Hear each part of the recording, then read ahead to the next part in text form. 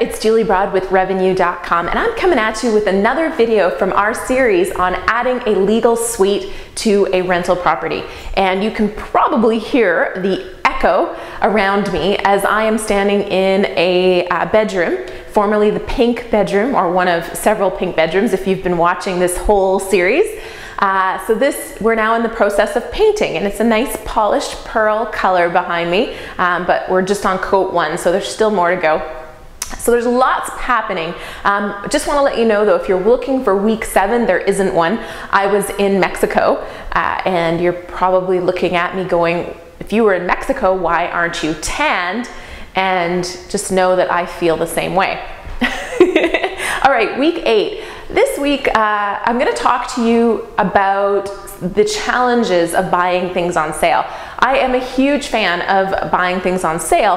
However, it can pose some challenges if you try to buy everything on sale. And I'm just going to give you an example that we encountered. I bought all of our flooring on sale. So this room that we're in right now, you can see this used to be the pink room, and now we have laminate floor and we're working on the paint, and I bought all the laminate on sale. I got all of our flooring was basically 99 cents per square foot. So I'm saving lots of money on flooring by buying it on sale. Usually, however, what you'll find with flooring that's really discounted is they're clearing out stock that they don't even carry anymore. So we had a challenge with the flooring in the fireplace room downstairs because we were short 10 boxes. So we had our office manager calling every Home Depot on the island, on Vancouver Island, to try and track down 10 more boxes of it. We eventually found some in Campbell River, had it shipped to Nanaimo, and we're okay, and we had enough. But because we tend to stockpile when things are on sale, we don't always have the right quantities. So we end up with 7 boxes left over or short some. So there are challenges with buying things on sale. So we got enough flooring in the end. But we also have another challenge because I have been looking for light fixtures and vanities and mirrors on sale as well. We found a vanity and it was a really good price and it came with a mirror. So we went and we bought it. We got it back here, and I was looking at the paint that I almost always choose the same colors so that, you know, the flooring I almost always buy will work with the paints.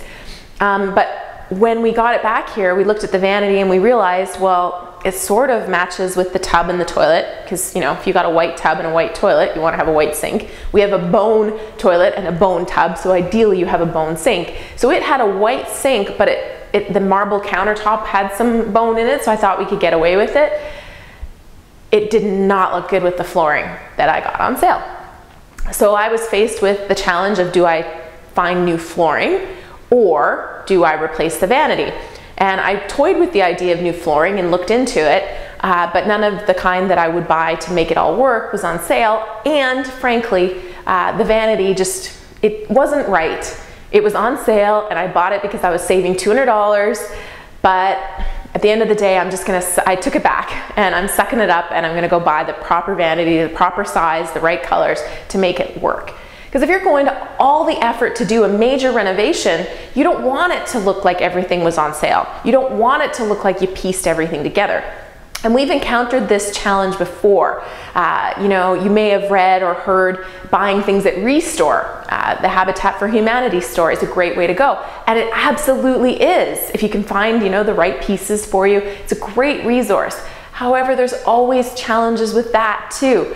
And one year we bought a sink there because we needed a bone colored sink and we were looking for something that would match. So we bought the sink, we cut out the spot in the countertop, put the sink in, and the sink leaked.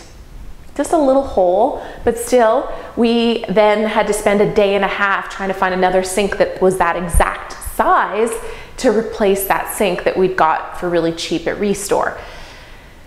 It is challenging, so I want you to give yourself a break. Try and find things on sale if you can. Stock up on the stuff you use all the time. You know, there's certain light fixtures that we always use. There's certain laminate flooring that we always use. You know, paint, if you want to buy paint on sale, it's a great way to save money. So stock up on those things, but know that it's going to be very challenging to get everything on sale. And if you do try to do it that way or try to use a lot of used stuff, it might end up looking like you pieced it together and that it's not a brand new renovation, and you don't want that. So I just wanted to give you a cautionary tale and also give you permission to buy a few things that aren't on sale so you can make your entire renovation look awesome. So I'll see you next week. Even though we're going through Christmas now, there's still lots going on, and I'll see you next week when I have more of an update and a few more lessons and challenges that we've been facing. I'll tell you about that then. So we'll see you then.